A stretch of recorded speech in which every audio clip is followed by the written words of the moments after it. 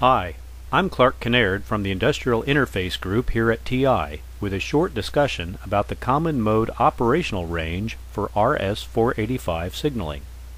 RS-485 uses differential signaling, so only the voltage difference between A and B carries the information.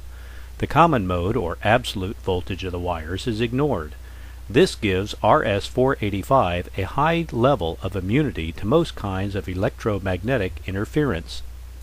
Common mode offsets between a sending node and a receiving node can be caused by nearby equipment with high current transients, such as electric motors or welding tools.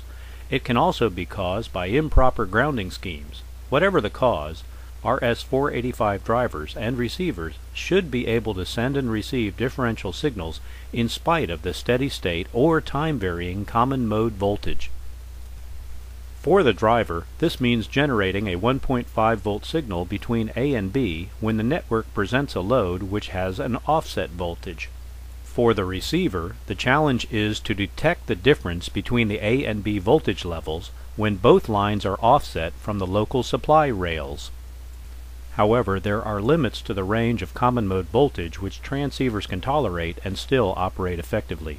The RS-485 standard requires and specifies a common mode voltage range of -7 to +12 volts, which is 7 volts on either side of the ground and 5 volt supply rails. All TI RS-485 transceivers comply with operation over this range for both driver and receiver functions. We also offer several parts with an extended operational range from -20 to +25 volts for more severe conditions.